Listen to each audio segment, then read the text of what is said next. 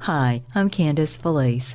In this Community Life in Northeast Georgia featured podcast, Elohee, which means Earth in Cherokee, is a retreat center located in Saltinacucci, Georgia. Elohee's mission is to be a home rooted in nature for deepening human awareness, facilitating the healing of mind and body, and transforming individuals and society. Now joining me in the studio to discuss Elohee is the Executive Director, Eve Cook. Eve, thank you for joining us today. Thank you for having me, Candace. Eve, your journey to discovering this beautiful place in Sati is both inspiring and a personal journey of healing for yourself. Tell us a little bit about yourself and how you came to find this location in Sati. Yes, it is definitely a personal journey. Back in 2009, I was diagnosed with cancer, and it was supposed to be a cancer that was easy to treat and get through the treatment and then move on with your life. I was 35. So we went through all of that and cancer went away, and then within a few months it came back again. So there started a journey of 4 years of refractory Hodgkin's lymphoma treatment, and with people telling me that there was no chance of cure. And so our family sought a place to heal and also to look for the future and see if we could have a perfect future, what would it look like? And in my mind, in my husband's mind, we've always wanted to move to the mountains, and we've always wanted to have a place where people can gather and retreat and have community. And so in this journey, we found ourselves with the inspiration of my mother and my father supporting us, finding this land in Sati. And even though I was still undergoing cancer treatments at the time, we got the property and spent a year healing from the brutal cancer treatments. And the land helped us. We would walk and make trails. I would sit by the waterfall.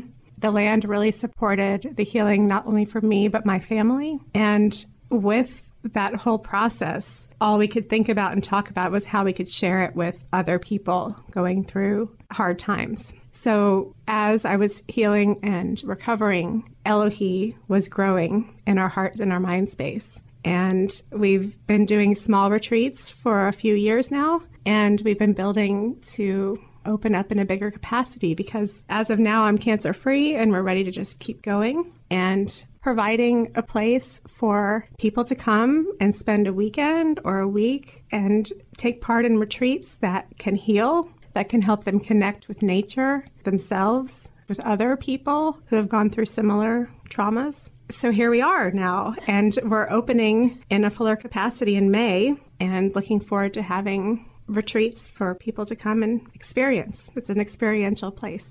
First of all, congratulations on being totally cancer-free. There are many different aspects to what the retreats that you offer there at Elohee. What are some of the things that you offer as far as the facility? How many people can it accommodate? We offer a range of retreats, and to me it's very important to meet people where they are and what speaks to them, the language that speaks to them. And so my dream is to have a catalog of offerings where people can see whether it's meditation, yoga, qigong, art, dance, writing, sustainability, nature experiences. These are all things that really speak to me, and I hope that can speak to people for them to be able to come and experience that type of healing and growth, personal development.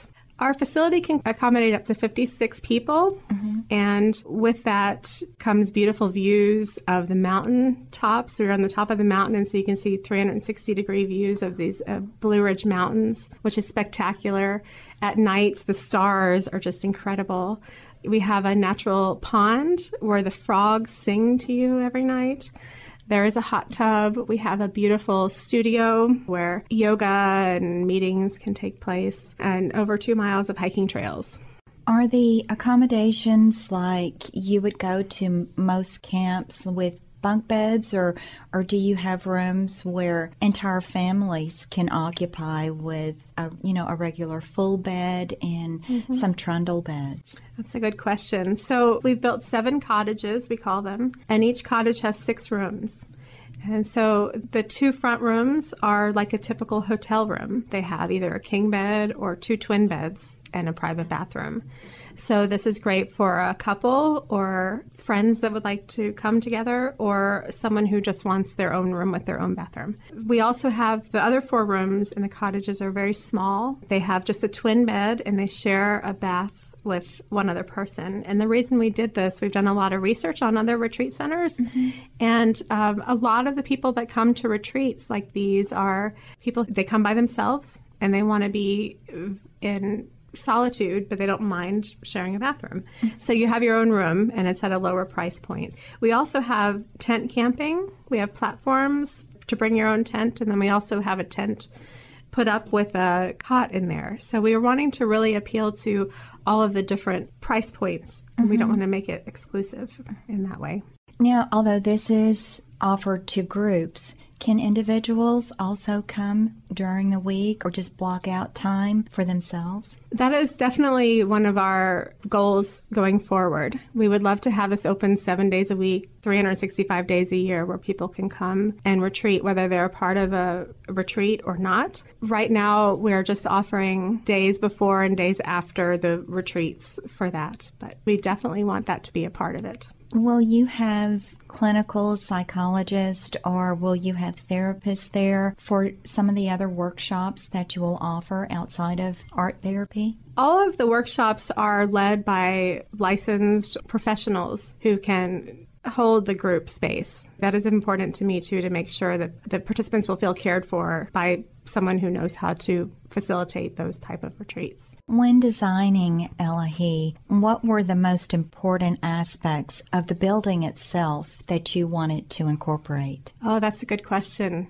So much of what we're doing is wanting to be very aware of the land itself and honor the land itself. We are very aware that the land has been gold mined and has been forested, and so we want to make sure that we make every effort that we can to honor what the land can bring and also bring some healing and some reciprocity for what it is giving us. So the buildings that we're doing now, we've set them down on the mountain below the ridge top so you can see the natural views. But also we've done a lot of water catchment system. So we have the toilets and the landscaping and the pond are being filled from the catchment from the buildings. So we're working on sustainability. We've worked with a group from Atlanta with permaculture and wanting to really bring back a lot of the landscape and natural environment, native plants that work together, being very conscious of honoring this sweet, sweet land that has given us so much. As you were going through your trial by fire, because cancer really is something that it not only affects the patient, but it affects the entire family. Yes. What was it that kept you moving forward when there were days when you really didn't want to lift your head off the pillow? Oh, man, that's a good question. That's what brings tears to my eyes, because family is important. And it's that permission to just be who you are, and that support and that love. And if it weren't for my family, I wouldn't be here today. So It's still very tender. yes. Was it your parents that gave you the idea that Sati would be the perfect place for you to retreat and restore? Well, actually, it's interesting how it came to be. I had found out that my initial treatment didn't work, and I'm not really a depressive person at all. I'm, in general, a happy-go-lucky person. But when I found that out, it left me with some deep sorrow. And so my mother, in an effort to lift me up, said, let's look how the future could be. What are your dreams? What are your desires? Let's not look about what the doctors are saying. And so I said, I want to move to the mountains. And I want to have a place where people can gather and retreat. This has always been a dream of mine. Mm-hmm. And so we just, for fun, looked on the internet on our iPad and found some places to visit. And my husband and I traveled around and looked at places. And it was fun to get my head out of what was going on, to go looking around. But when we found this land in Sati, there was something very special that spoke to us. And it's hard to explain, and I think the people who come here also feel it. And I don't know if it's just me, but there is that something special, and my dad, the visionary that he is, said, well, we're just going to get this. And if it's all it ever is for our family, then that's what it will be. But in our minds, let's look for the future and see, let's dream of building. So we did, and I went into quarantine, and I couldn't be in public, and I spent months there on the land with my mask walking around. And we ended up building a house up here, my husband and I, even though I still had cancer and didn't know if I would be alive to live in the house. But we just said yes. And I think just saying yes to the possibility was amazing and transformative, and having the support around me for people to allow that saying yes. So we did. And now here we are. And people are coming, and hopefully they can find some of that healing too. That's my hope. This place is too good not to share it. It's just too good not to share. Now, you yourself come from an academic background. You have a PhD in engineering science. Biomedical science, yes. Did all of the education that you acquired over the years give you any pause?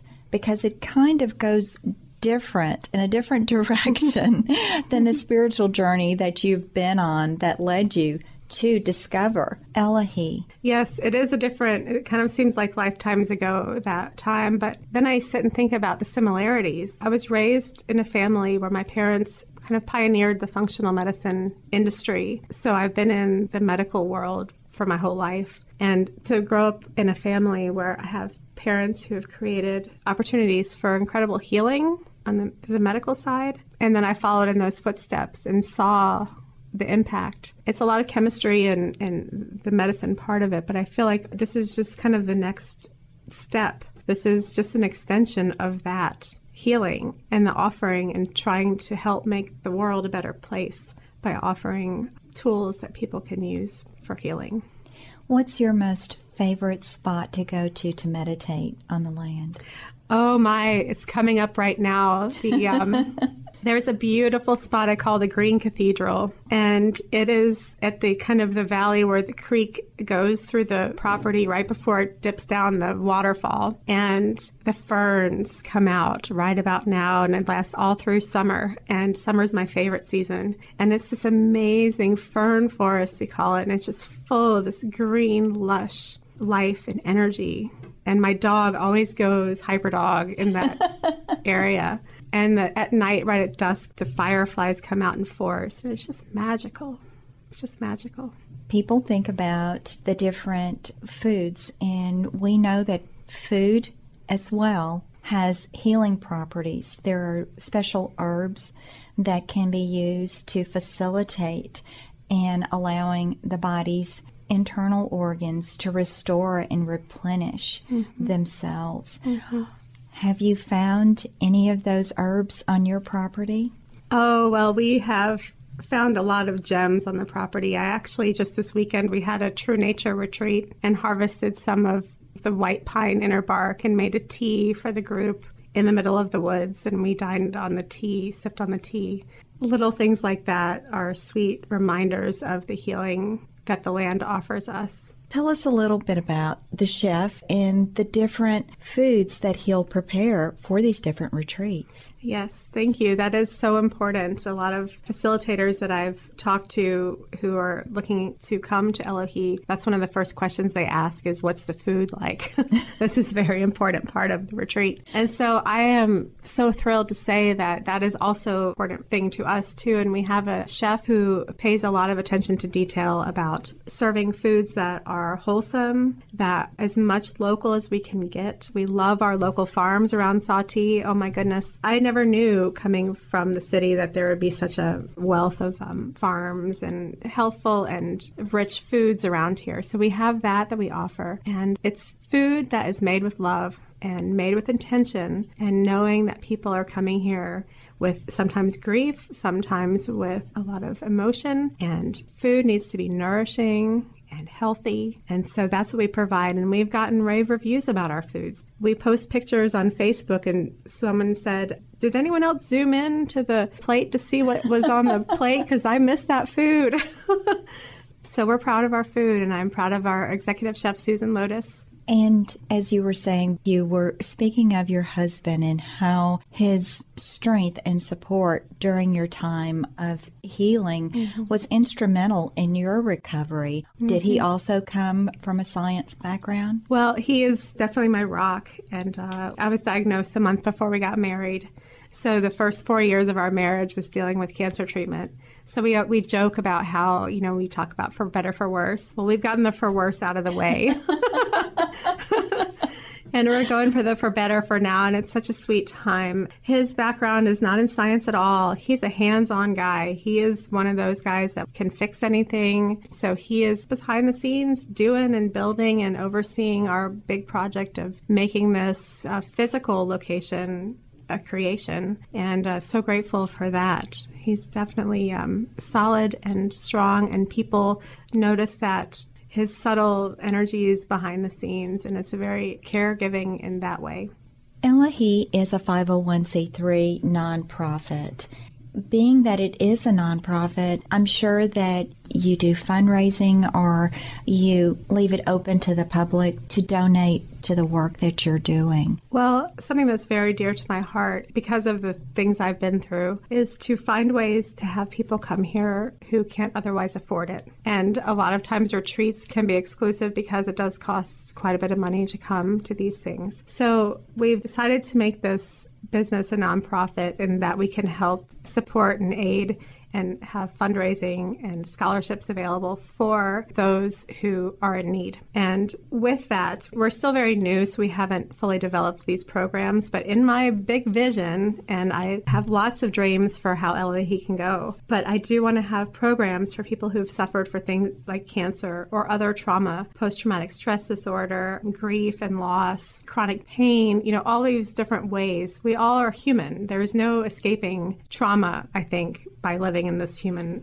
body. I had cancer, but that's just one way. And so I want to develop programs where people can come and find community with others who have experienced similar things and then heal from that. So with that, we need to find some ways to help assist people in coming. So that is what drives me for the nonprofit and fundraising and scholarship. What are some of the ways, or have you even put into practice some of the ways that our listeners can donate to your organization? Well, you can look at our website, elohee.org, and contact me and donate just directly. But one of the most fun things we've had is a fundraiser called a hike-a-thon. And, you've heard of walk-a-thons or marathon, these things, these ways that people raise money. But we had a hike-a-thon a few years ago to raise money for a group called First Ascents. And it was the most fun. There were about 100 people that came out, and everybody raised money based on how many miles they could hike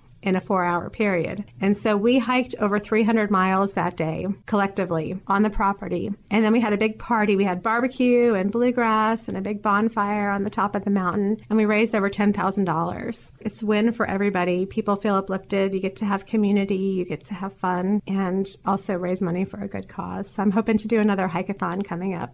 Eve, if you could put into a synoptic phrase what these past 6 years have done for you and what you are hoping Elohee will offer to those who come in and go back out into the world, what do you think that would be? Well, these past 6 years have been an incredible learning experience in the most delightful way. It's like my life's dharma has been uncovered. My path has been shown to me. And I just hope and wish for everyone who comes here to see the healing potential and allow that to bathe them and experience the joy that can come from letting go and saying yes. Well, Eve, it has been delightful speaking with you today and learning more about the Elohee Retreat Center. Again, Elohee is a 501c3 nonprofit that offers restoration to your soul and body. Eve, I thank you for coming in, and again, congratulations on your healing, and we look forward to hearing more about Elohee in the upcoming months. Thank you so much, Candace. This was really a pleasure. To find out more about Elohee and the different retreats that it offers, or to see the beautiful pictures of the location, you can log on to Elohee.org.